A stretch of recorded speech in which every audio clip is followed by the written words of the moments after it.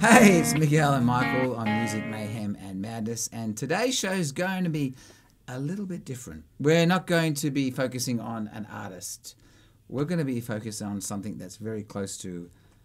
Hey, that's not the norm, guys. What's not the norm? Well, no, an artist. We usually have an artist. I think we should just have a complimentary artist that sits in the background today, and I choose Picasso. Apparently he liked to party a bit. Hey, did he? Yeah, whenever he ran out of ideas, he got a new girlfriend. He reckoned always had to be in that honeymoon period. Wow, that would be stimulating to the mind, wouldn't it? I've got a musical story about Picasso, actually. What's that? Well, when Paul McCartney... Dustin Hoffman was in a movie called Papillon. Oh, is it? Steve McQueen. Isn't that when Papillon, the great AIDS movie. Watch it. The prison? Wasn't that the prison one? Yeah, cockroach stuff. Yeah, Papillon means butterfly in Papillon. French. Yes, that's right. And anyway, Paul McCartney was on holidays in the Caribbean and they were filming it. And he went over there on the film set and he sat with Dustin and they had lunch. And Dustin Hoffman said, "Hey, Paul, you're such a good songwriter. Did you know that Picasso died last night?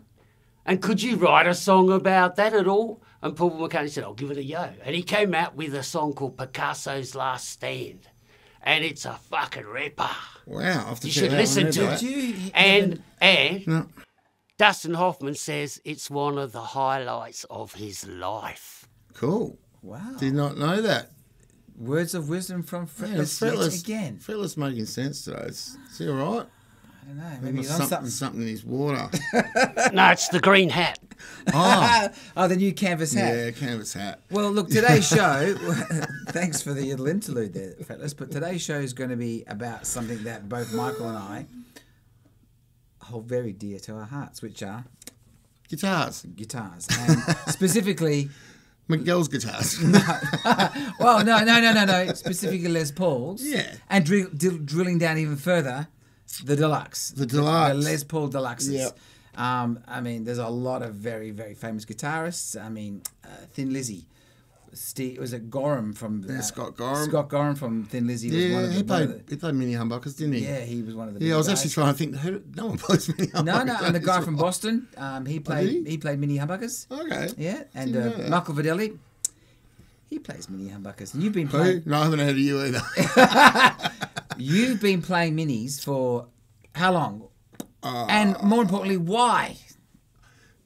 Because when I bought my guitar, I wanted a Les Paul, normal one, and the only one I could afford, there was the second-hand one came in, which is mine, which is not this one, but it's similar. It's a Sunburst, and I had $1,400, and I couldn't buy any of them. So, and one came in to Cosmic, which is where Rick, who I've been playing, he's been playing drums. We've been playing together. He's a drummer. He had a drum shop there. I didn't know him at the time. And someone traded in a Les Paul Deluxe and I owed him $1,400. So What year was this? 91. And so someone said, "Oh, Rick's traded one in," because I was kind of a bit cut, you know, because I was working at Rotten Air Style and I was peeling prawns and so I think I mentioned one of the other things, potatoes and washing dishes and all that, till I got some money to buy a Les Paul and went over to buy the guitar, and I couldn't afford one.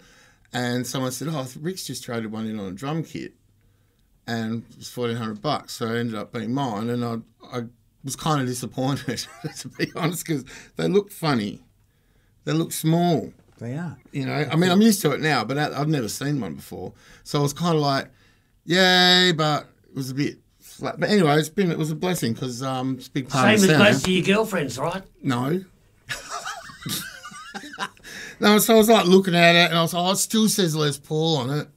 And it's a Gibson, so I was going, "Oh, still," because like headstock used to mean a lot. It doesn't mean anything to me now, to be honest. I actually make a point if someone gives me a guitar, I'm not looking at the headstock, because it colours your opinion straight away. Wow. So I don't do that. But yeah, so anyway, so I ended up with this guitar, and I love it. You know, it's really cool. And I actually, mine came with the Seymour Duncan Seymorized 3s in it. So I didn't get it with the original pickups.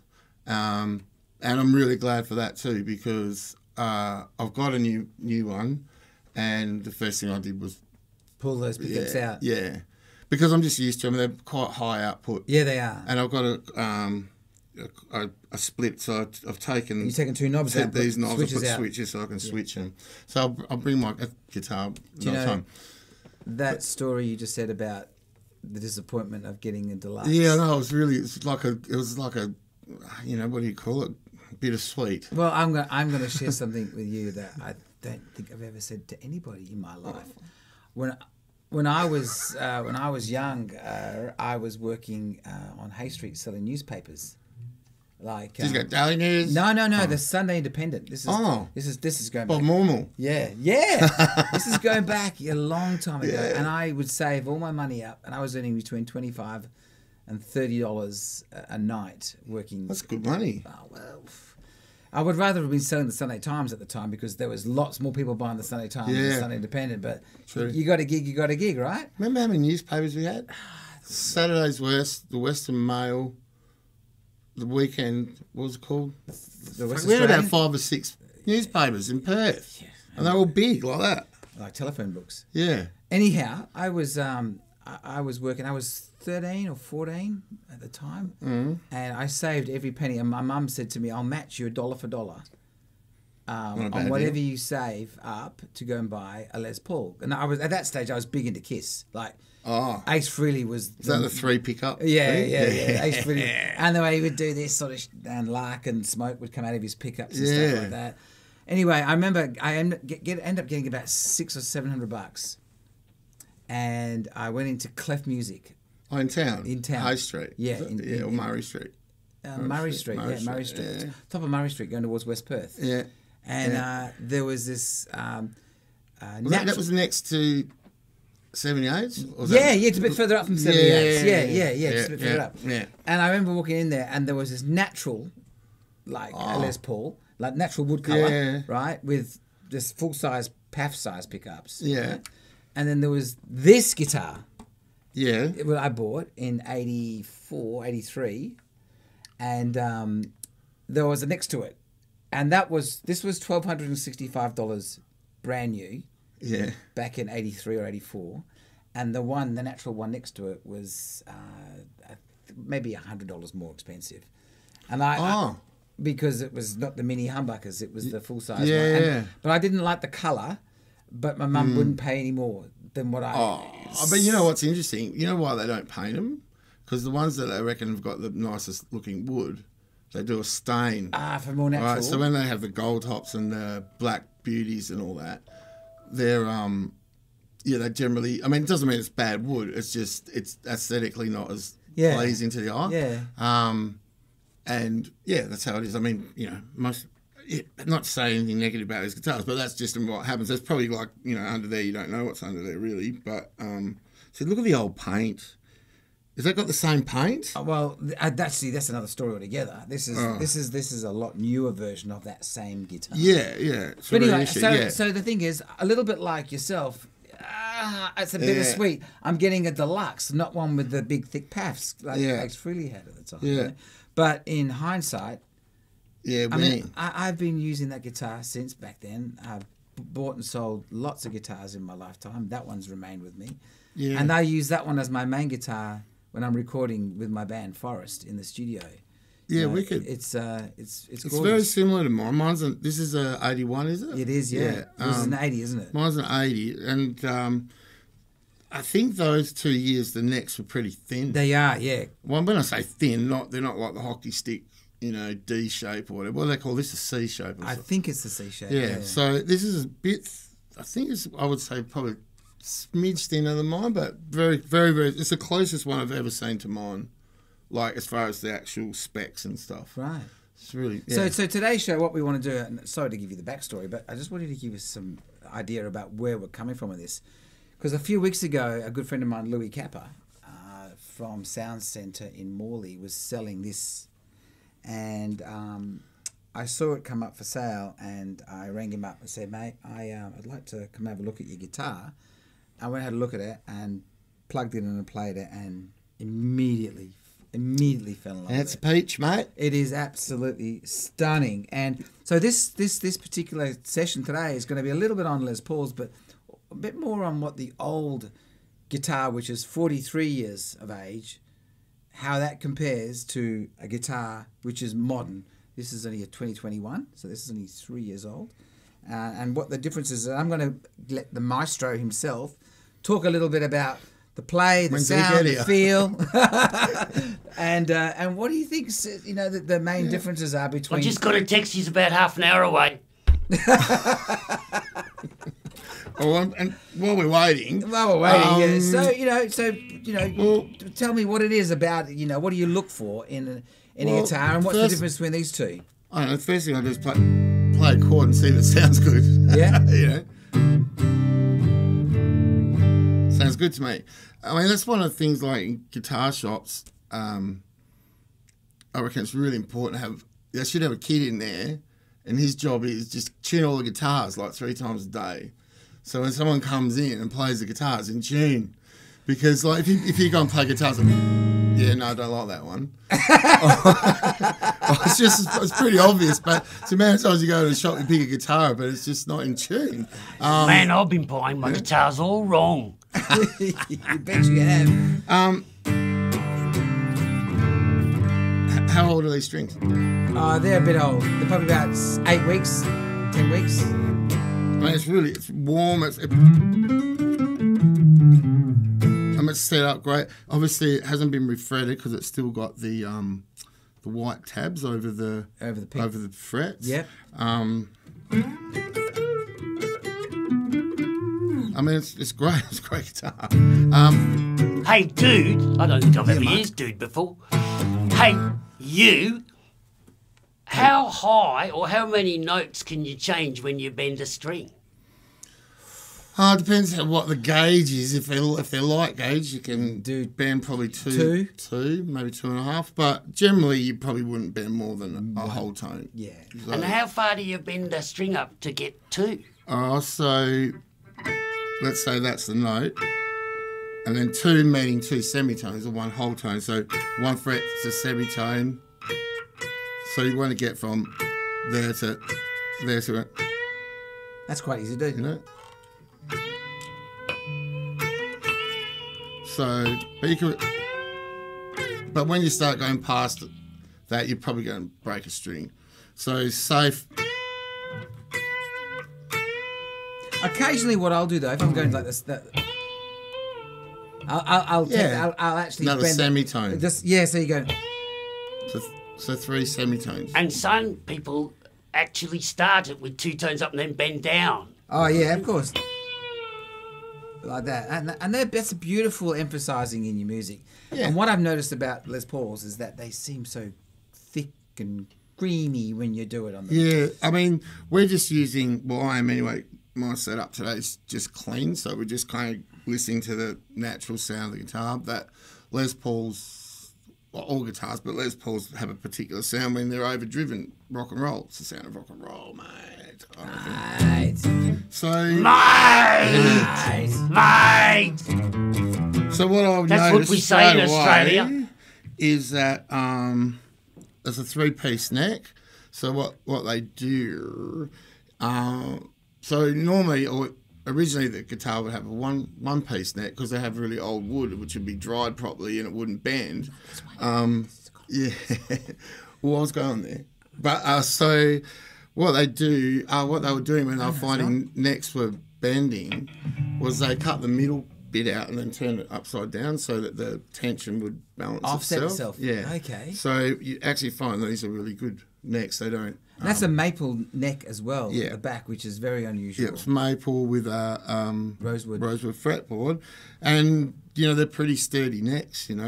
My new one, I think it's a 1-piece. Anyway,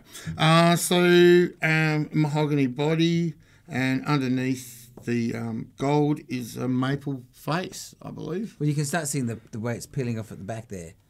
Yeah. And you can start seeing it's just starting to come through there. Yeah. So they're pretty heavy, like a big heavy piece of mahogany is like pretty serious. That'd be a good 5 kilos. Probably. Pretty cool. And they've got the mini humbuckers in there. So, I mean, this is just a great guitar. It plays well. The actions are good. It's not too high. It's not too low. Doesn't buzz.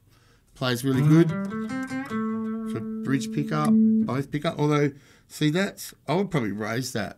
Would you? Yeah, because see, sorry, I would probably raise the that tail one. Yeah, this one's really hot. It's quieter. I mean, it's not. It's not like a hard and fast rule, but generally you probably have the bridge pickup just a bit louder, or at least. So maybe we could drop the. Yeah, maybe drop that one. Maybe drop that a bit, because when you go from this big jump, yeah. So it drops off there. Oh, hang on. So don't do anything to this guitar. It's actually set up beautifully. You'd have the volume down. Yeah, I know. Maybe I know now. Hang on, but still, having said that was my fault.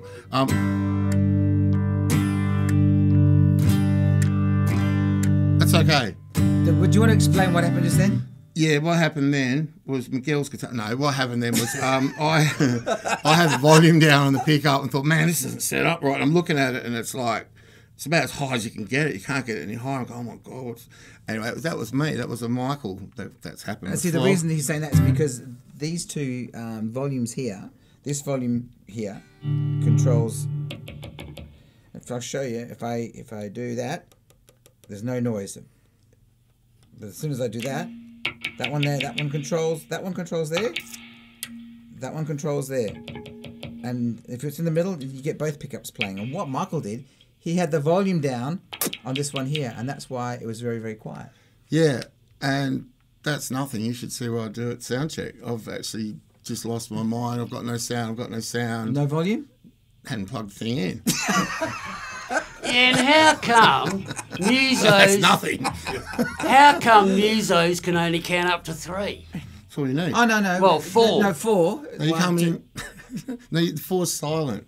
1, 2, 3. Yeah, because I don't know. Is there something to this? I like that.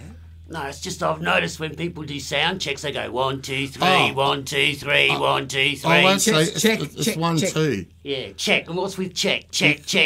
Because this is what I've been taught.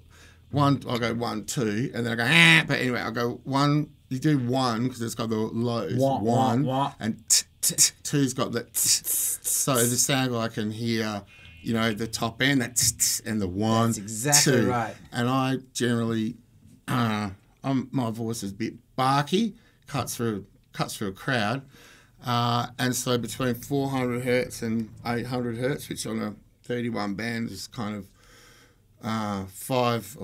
630, 500, 400, 800. I just dip them. Yeah. And then my voice sounds a lot smoother. Yeah. Oh, it's kind of like that. And goes like that. So it's sort of like this. And, I had to learn this to speak like this when I went to Europe because a friend of mine said, you guys sound like ducks. Like, we can't talk like that. Yeah, no. And then so I said low and slow, Michael. Low is a high. It's so funny. My name is Miguel. Grusty.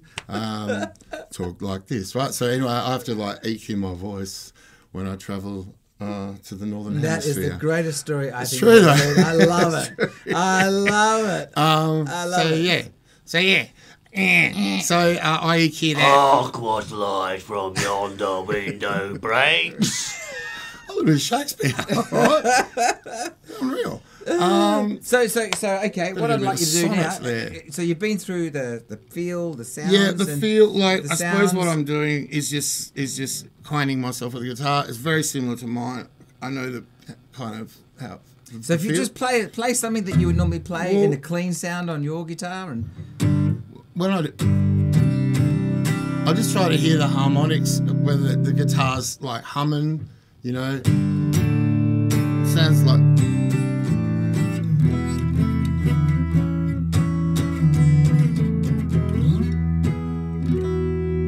It's good, Hey, play the harmonics. Actually, that's an interesting thing, right? Harmonics, right?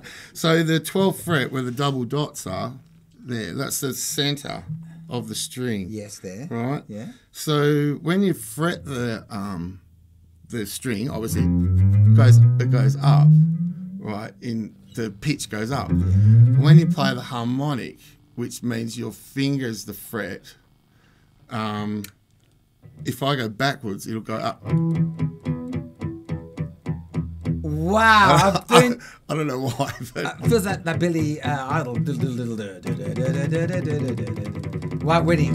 And the harmonics, what are they? Why does it ring like that? Just on that part of the string? because they're, I think there's like a Pythagoras thing, but they're even divisions. Yeah, so you've of the neck length. So you got that's half, and then that's half again, and then that one. I don't know why that one works.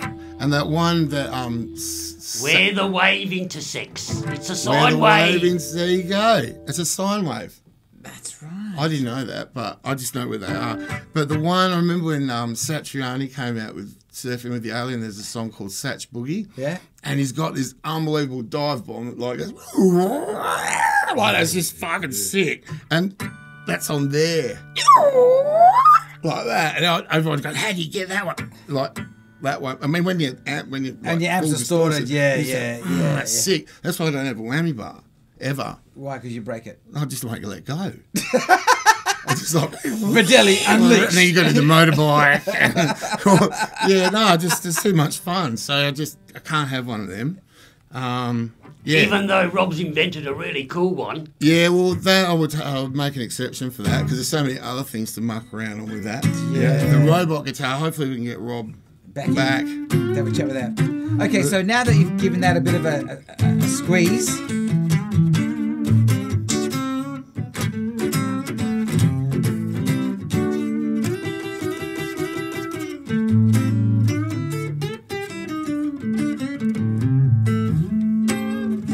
Yeah, it's good. Okay, let's do the old swap-a-rooney. Yeah. Hey, your mum just sent a text to stop showing off. Why would you do something like that? Oh, because I told her I'd iron my shirt, and she's obviously watching. Welcome back, my little baby. All right, so what do we got here? All right, straight away, heaps thicker neck. First impression. That's not a bad thing, but it's different. I think it's a one-piece neck. It's a one-piece neck, which means that they're confident that that's a break. That's a or good bend. good bit of wood. Well, that's because it's thicker, probably. Yeah, but that's still. I don't think they would give you a one-piece neck if it was going to bend. It's not necessarily about breaking; it's more about warping. You know, like I mean, it's one thing to bend, sort of, to warp that way or that way because you've got. But you don't want it twisting. Yeah, if it's twisted, it's fucked. That's money. Steaming and refretting and bracing and all that shit. Yeah, I went through a similar thing, but I'm all right now. Are you sure? I've seen you on the counter at Butcher's Got my eye on you, boy. with a slot in your head and put money in. No, that was another life. Oh. Yeah, this is cool. Frets are higher than that. Well, obviously that one's older, so it's worn out. That's got the white bits above the... Although, see, this one, I wonder if they're just painted on. So those ones actually go over the top of it. It's like the enamel or whatever it is. Well, it does. Isn't it? The binding has been actually hand cut. I think these are just... I think these are painted on. That's that kind of synthetic ivory that's on here. And so I think they've just dabbed them with paint. I think. I don't know.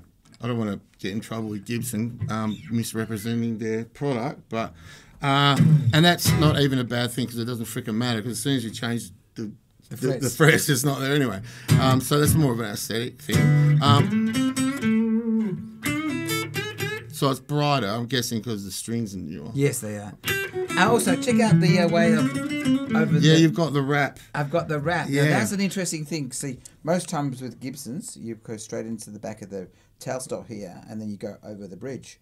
Whereas with that one, when I got it from Louis, he had actually wrapped it over the top of this bridge here. Yeah. And it's actually easier to bend. And these are 10s to... Do you reckon? Yeah, I reckon it's easier to bend. And these are 10s, not 9s as well. Well, the reason I think guys do that... Well, I'll tell you, So my guitar, I just put them straight through, and when I had first got it, I had my tailpiece reversed. on the wood, like this one's very, very light. Oh, it's flat onto the wood. Yeah, it's flat onto the wood. So the angle's very sharp when it's not wrapped around. You mean like that? Yeah, but see how yours is raised? Oh, right? yeah. So what happens when it's flat? When it's flat, the angle's very tight, so you just pop strings all the time because you just cut it. Yeah, because the angle's off. Yeah. So I've raised mine probably a little higher than that one, and I don't break any strings. So what Louis done, he's instead of raising a tailpiece, he's got that extra height by wrapping them around, so he's sort of reduced that angle, which is a pretty cool idea, and it probably changes the tone. Like, you probably, I don't know, you have to. Well, it feels easier to bend. Because it's got less tension. Less tension, but these are 10s as well, not 9s. This is 9 to 42. Yeah. They're 10 to 46s, which is the gauge of the strings. Yeah, so that's one of the other things. If you are using heavier strings, when you raise that, reduce that angle, the tension's less. So, I mean, I play 11s, as you know, and it feels similar to this. The only difference is I can feel that the string's thinner. Yes. Right, but the tension's not much less. What's the main reason you break a string? Age of the string. Bad technique. Oh, yeah. That's so true. I used to pop them all the time, hitting the guitar too hard, getting the strings cut a groove into the saddles, and then they get a sharp edge on them. And when you're bending, it's just like a pair of tin snips. It'll just snap it. But what's interesting though is that the D string, which is this middle one, the first wound one. Yeah, the first wound one. It's actually the thinnest because the windings around the core, and the core's actually thinner than the E often. That's a crazy thought. So I always found that was the first one to go. And what they mean by wound is that they actually got the main core of the string going through, and then there's another bit of wire going around it. They're wound strings. Yeah. And on most electric guitars, the E, the A, and the D are wound. And on acoustic guitars, you'll get the G string, which is also a wound string as well. Have you ever put a wound G on? No. It's so hard to bend. I tried it once, and you're bending and it just doesn't get there. Oh, was the phone? Oh, it doesn't matter.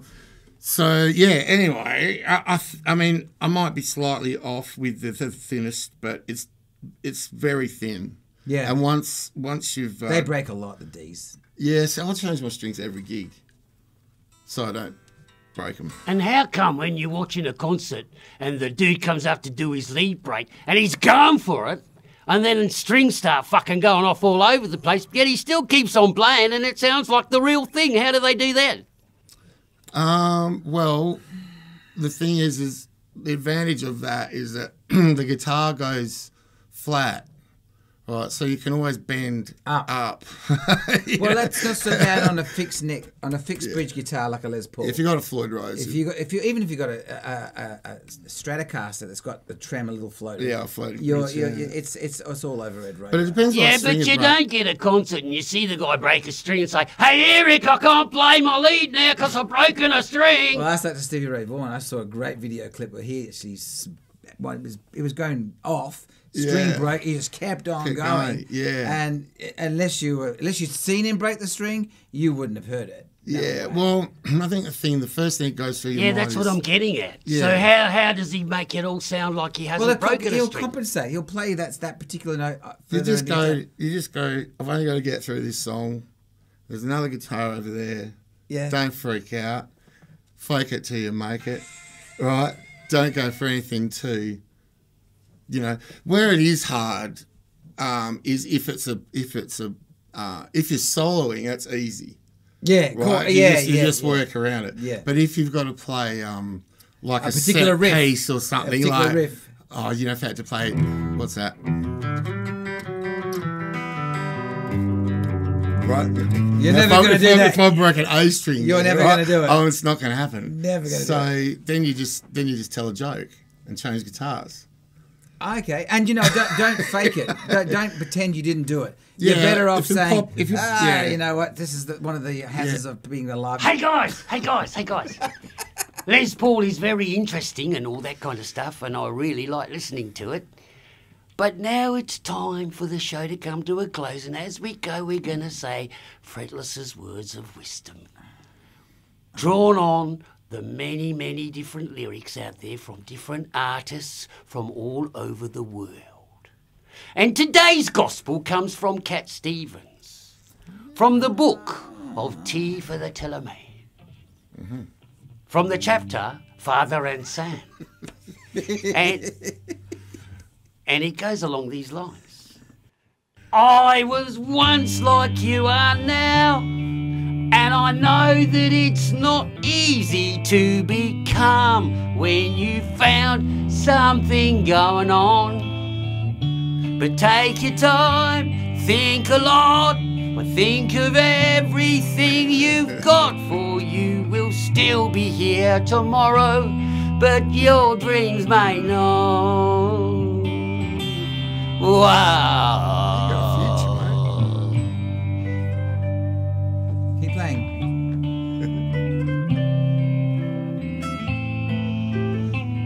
That's beautiful, guys. Going out on such a lovely note.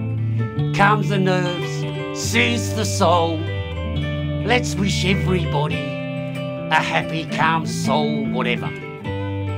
Goodbye.